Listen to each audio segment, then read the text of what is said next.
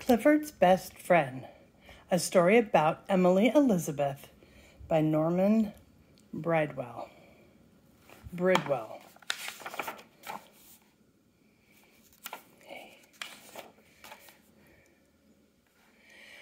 Hi, I'm Emily Elizabeth, and I have a big red dog. You may have read books about my dog, Clifford, but this book isn't about Clifford. This book is about me. Every morning, my alarm clock rings at 7 o'clock. I wake up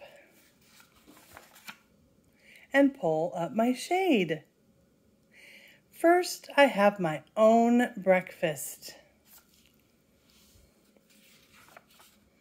Then I feed Clifford. The dump truck. I walk him too. On school days, we go all the way to the school building. Of course, dogs are not allowed inside the school, but that's not a problem for me.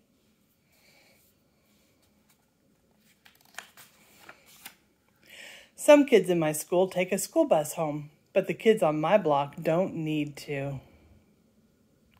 After school, I have a lot of homework to do. But when my homework is all done, I can play with Clifford. And Clifford would like to fetch sticks and balls and frisbees like other dogs. But he can't. He's too big. You have to put that tree back, Clifford. Good dog. I don't think that's a happy tree now. One day, Clifford thought he saw a giant Clifford-sized frisbee. He chased it. And he caught it. Then Clifford gently put it down on the ground. We were surprised when purple creatures came out of the frisbee. I wondered if they were people from another galaxy. I didn't get a chance to ask them, though. Once they saw Clifford, they quickly returned to their frisbee and flew away. Clifford and I have interesting experiences almost every day. And after Clifford and I play, I eat dinner and get ready for bed. I say my prayers.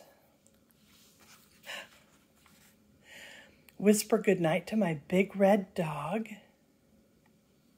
And dream sweet dreams. I guess you can say I'm just a very normal girl with a very special dog. The end.